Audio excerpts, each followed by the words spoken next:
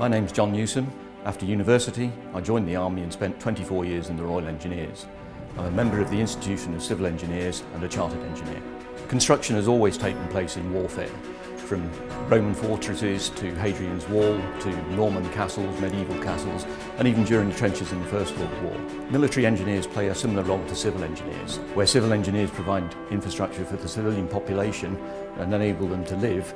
Military engineers help the armed forces live, move and fight. Military engineering projects are sometimes key to winning a conflict, so they have to be simple and quick to construct. I'm at the Royal Engineers Museum at Chatham, and I want to talk about two of the greatest military engineering projects ever undertaken. They couldn't have been completed without the combined efforts of military and civil engineers, many of whom had joined up to serve in the forces during the Second World War, but also the engineering and construction companies supporting the war effort.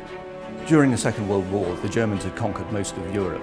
In 1942, in preparation for the invasion, the Allies tried to capture the port of Dieppe. It was very heavily defended, and the Allies took terrible casualties, but they did learn an awful lot of lessons. After Dieppe, the Germans knew that the Allies had to capture a port to land all the men, equipment and material needed to support the invasion.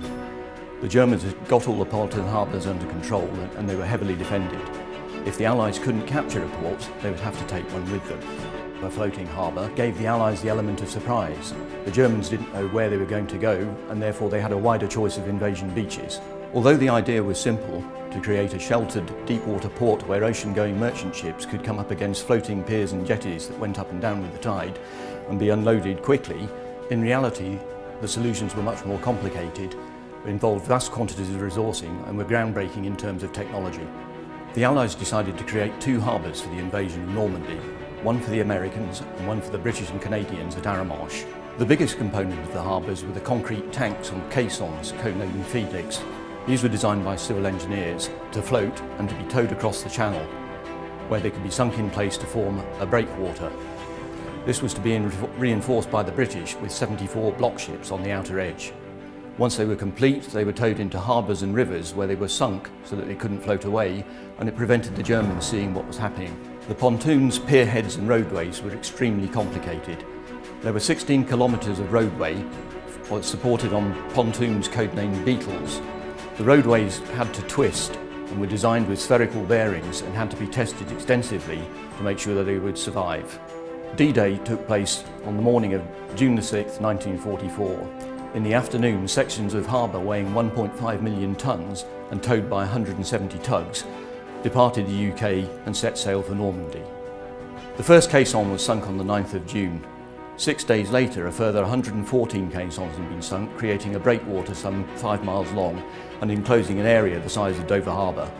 By the 18th of June, 2 pierheads and 4 piers were operational. On the 19th of June, the worst storm to hit the Normandy coast in 40 years destroyed the American harbour at Omaha Beach and badly damaged the British harbour. The British harbour, however, was able to be repaired and lasted for a further 6 months. It was used to unload 2.5 million men, 500,000 vehicles and 4 million tonnes of supplies. The harbour made a vital contribution to the liberation of Europe and the end of the war. This brings me on to the second project. Getting the men, equipment and vehicles ashore was all very well, but to advance, the forces needed vast amounts of fuel. Conventional ship-to-shore technology would have been vulnerable to air attack and meant that the tankers weren't available to bring fuel from the United States to the United Kingdom. To combat this then, they came up with a project codenamed Pluto, or Pipelines Under the Ocean. Laying a traditional pipeline was slow. The head of the project spoke to the chief engineer of the Anglo-Iranian Oil Company, who suggested using submarine cable technology, but taking the central conductors out, thereby creating a pipe. This would be a flexible solution that would be much faster to lay.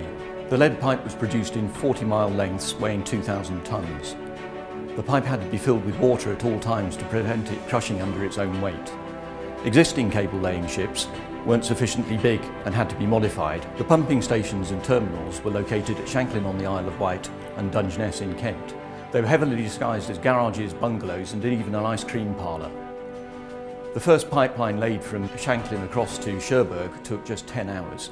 By March 1945, the pipelines were delivering 5 million litres of fuel a day, and in total 850 million litres of fuel were delivered to the end of the war. The Mulberry Harbours and pipelines under the ocean enabled the Allied armies and air forces to maintain momentum and keep the advance going and shorten the war, saving lives on all sides. Without civil engineers, this would not have been possible. I'm passionate about military and civil engineering.